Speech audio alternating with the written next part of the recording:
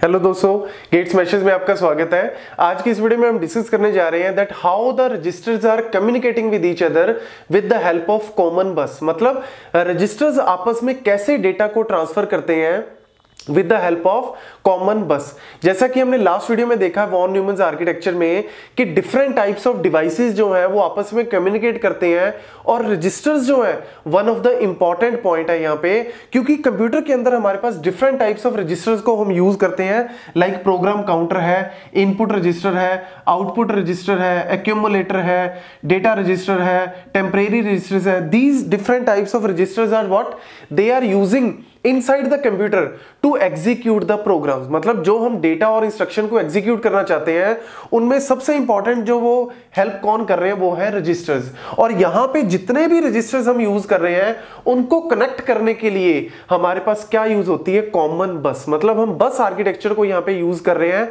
और बस को बनाने के लिए हम किसकी हेल्प ले रहे हैं, मल्टीप्लेक्सर्स की। तो यहां पे इस डायग्राम से आपको बिल्कुल क्लियर हो जाएगा।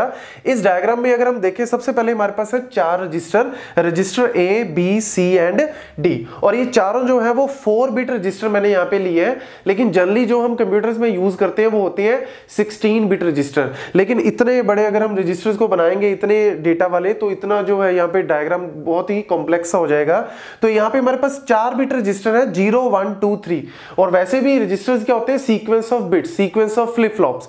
तो उसके अलावा अगर हम बात करें, यहां पे मैंने लिए 4x1 मल्टीप्लेक्सर्स। 4 मल्टीप्लेक्सर्स हैं और चारों में 4x1। 4x1 का मतलब है कि 4 इनपुट्स हैं और 1 जैसा कि आउटपुट होती है। और अगर 4 इनपुट्स हैं तो कितनी सेलेक्ट लाइंस होंगी, 2 सेलेक्ट लाइंस होंगी, S0 एंड S1। और इन सेलेक्ट लाइंस की हेल्प से हम क्या करेंगे, आउटपुट को या रजिस्टर्स को कैसे हम अलाउ करते हैं कि वो डेटा को लोड करें और आपस में शेयर करें। विद एग्जांपल हम इसको देखेंगे। लेकिन सबसे पहले अगर हम बात करें यहाँ पे हमने इसको कैसे कनेक्ट किया है, तो देखो रजिस्टर ए की जो पहली बिट है A0 वो इसके साथ कनेक्ट है, A1 इसके साथ, A2 इसके साथ, A3 इसके साथ, और ऐसी जो B0 है वो पहले के साथ, B1 दूसरे के साथ, B2 तीसरे के साथ, B3 फोर्थ के साथ। ये मैंने सिर्फ कनेक्शन यहाँ पे इन चारों का ही बना के दिखाया आपको, क्योंकि अगर ये सारे कनेक्शन हम यहाँ पे बनाएंगे तो ये डायग्राम बहुत ही कॉम्प्लेक्स हो जाएगा, आपको क्लियर नहीं होगा। लेकिन अगर आप इन बिट्स को देखो तो आपको आइडिया हो जाएगा कि कौन सी बिट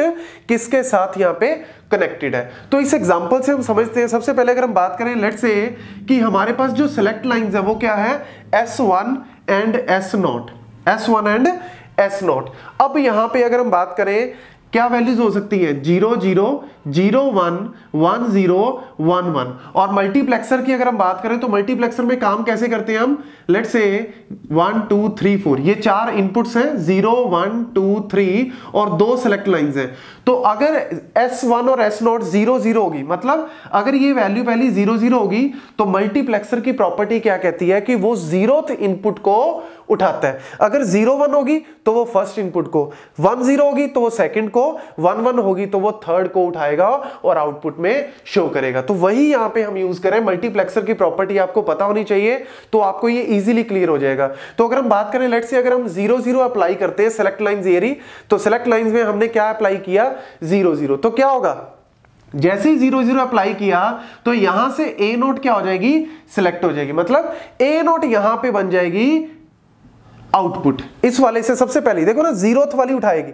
जैसे कि मैंने अभी बताया, जैसे ही हम यहाँ पे 0 0 देंगे तो 0th वैल्यू जो है उठाएगा, 0th जो इनपुट है। तो यहाँ पे 0th इनपुट कौन सी है, A0। यहाँ पे 0th इनपुट कौन सी है, A1।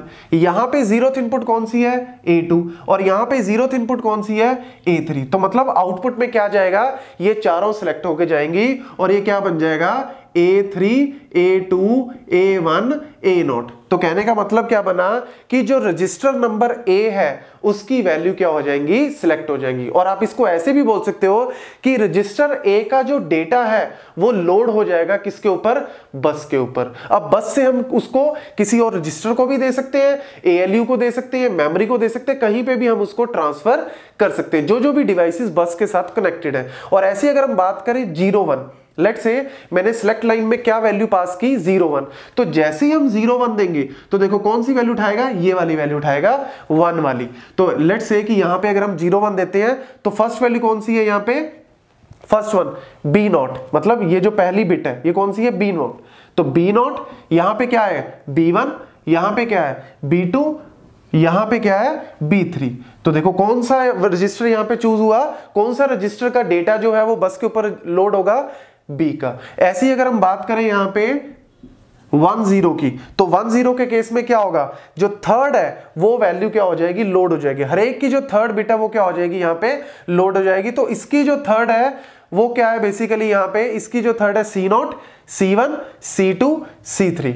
तो यानी C रजिस्टर का जो डेटा है वो रजिस्टर, जो C रजिस्टर का डेटा क्या हो जाएगा, लोड हो जाएगा बस के ऊपर, या मल्टीप्लेक्सर जो है वो बस के ऊपर डेटा को लोड कर देगा। और अगर 1-1 हुआ तो क्या होगा, D का डेटा लोड हो जाएगा। देखो जैसे ही 1 हुआ तो 1-1 का मतलब है जो लास्ट बिट है, फोर्थ मतलब थर्ड बिट, क्योंकि 0 से हम नंबरिंग स्टार्ट करते तो ये D0, D1, D2, D3। ये देखो ये लाइंस तो ऑलरेडी मैंने कनेक्ट भी की हुई है यहाँ पे। तो ये डेटा जो है यहाँ पे क्या हो जाएगा, लोड हो जाएगा। रजिस्टर का जो डेटा है वो किसके ऊपर आ जाएगा, बस के ऊपर आ जाएगा। तो अगर यहाँ पे कोई भी इंस्ट्रक्शन इस तरीके से आपको लिखी हो कि लेट्स से A का डेटा हमने लोड करना है बस के ऊपर, तो A का डेटा बस के ऊपर लोड करने के लिए आपको क्या करना पड़ेगा, सिलेक्ट लाइंस की वैल्यू क्या कर दो, 0 0 पास कर दो। तो A का डेटा जो है, A रजिस्टर का डेटा लोड हो जाएगा यहां पे बस के ऊपर। और ऐसी अगर हम बात करें, लेट्स से अगर हमें बस से ये डेटा किसको देना है, लेट्स से अगर B को देना है, ये जो डेटा किसका डेटा आ गया, अब A का डेटा ऑलरेडी बस के ऊपर आ चुका है। अब इस डेटा को हमने देना है लेट्स से B को, मतलब A से डेटा उठा के B को भेजना है। तो अब कैसे करेंगे, कुछ भी नहीं है, इन लाइंस को हम कनेक्ट कर देंगे B के साथ। ऑलरेडी ये लाइंस जो है वो कनेक्ट होंगी, लेकिन यहां पे मैंने डायग्राम में बनाया नहीं है, तो आप इसको बना के देख लो। करना क्या आपको, इन लाइंस को हम नीचे ले आते हैं इस तरीके से। यहां पे ये वाली जो लाइंस हैं ये सारी आपकी कनेक्ट हो जाएंगी।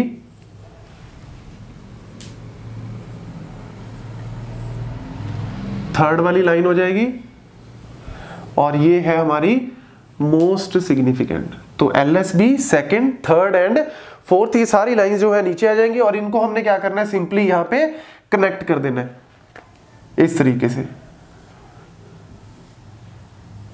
और ऐसे ही ये C के साथ भी कनेक्ट होगा, D के साथ भी कनेक्ट होगा, A के साथ भी कनेक्ट होगा। और हमारी जो इंस्ट्रक्शन है वो इंस्ट्रक्शन क्या कहती है, A का डाटा पहले बस पे लोड करो। तो A का डेटा, A रजिस्टर का डेटा बस पे लोड करने के लिए हमने क्या किया, अभी सिलेक्ट लाइन की वैल्यू 0 0 की, तो डेटा जो है वो बस के ऊपर लोड हो गया।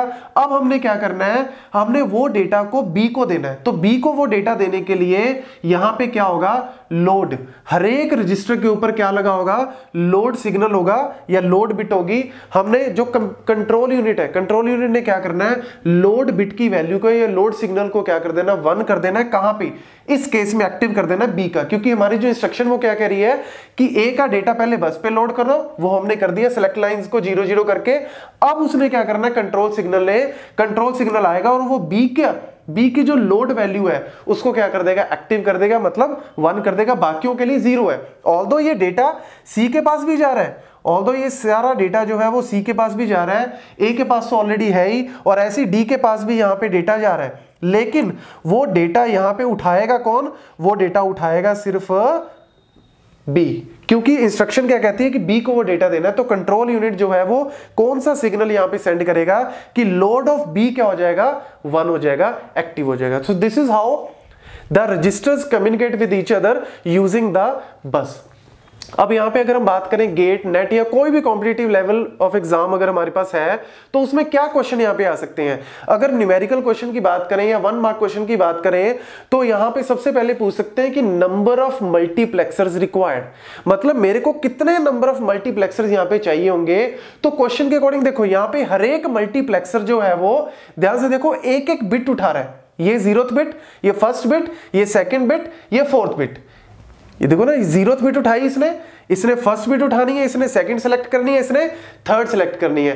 तो नंबर ऑफ मल्टीप्लेक्सर्स अगर हम बात करें, पहला क्वेश्चन है हमारा कि number of multiplexers required, number of मक्स required कितने होंगे, नंबर ऑफ मल्टीप्लेक्सर्स रिक्वायर्ड होंगे number of bits in register, मतलब जितने बिट्स होंगे रजिस्टर के अंदर। लेट्स से कि अगर रजिस्टर के अंदर 8 बिट है, अगर 8 बिट है हर एक रजिस्टर के अंदर, तो नंबर ऑफ मल्टीप्लेक्सर 8। अगर रजिस्टर के अंदर हमारे पास 16 बिट है, तो नंबर ऑफ रजिस्टर कितने चाहिए होंगे, 16। और दूसरा क्वेश्चन है कि जो इनपुट्स हैं, number of inputs in multiplexer, मतलब हमें यहाँ पे 4x1 मल्टीप्लेक्सर लिया, लेट्स से कि यहाँ पे 8x1 चाहिए, 16x1 चाहिए, कितना चाहिए ये कैसे पता लगेगा? Number of inputs in the multiplexer वो आएगा नंबर ऑफ रजिस्टर के बराबर। किसके बराबर?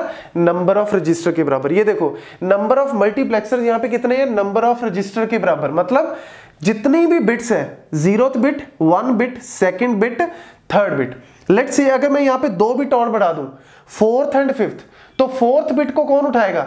यहां पे मेरे को एक और मल्टीप्लेक्सर चाहिए होगा, 5th के लिए एक और मल्टीप्लेक्सर चाहिए होगा। तो अगर हमारे पास नंबर ऑफ बिट्स हैं 10, तो यानी कितने मल्टीप्लेक्सर चाहिए? 10। लेकिन यहां पे अगर हम बात करें इस मल्टीप्लेक्सर में मुझे 4x1 चाहिए या कितना चाहिए? k×1 मल्टीप्लेक्सर बनाने के लिए आपको क्या चाहिए? Number of registers 1, 2, 3 and 4। तो ये दो इंपॉर्टेंट पॉइंट्स हैं जो कई बार एग्जाम के अंदर पूछ लेते हैं, तो इन दोनों पॉइंट्स को ही आप नोट कर लो। और इसके अलावा अगर हम बात करें कि कैसे हम आर्किटेक्चर को बनाते हैं, कैसे हम डिवाइड यूज करते हैं, तो बस आर्किटेक्चर को हम यहाँ पे यूज करते हैं। So this is how the different registers communicate with each other and they share the data. तो कितने टाइप्स ऑफ रजिस्टर होते हैं, कैसे हम उनको यूज करते हैं, ये हम नेक्स्ट वीडियो में देखेंगे। Thank you.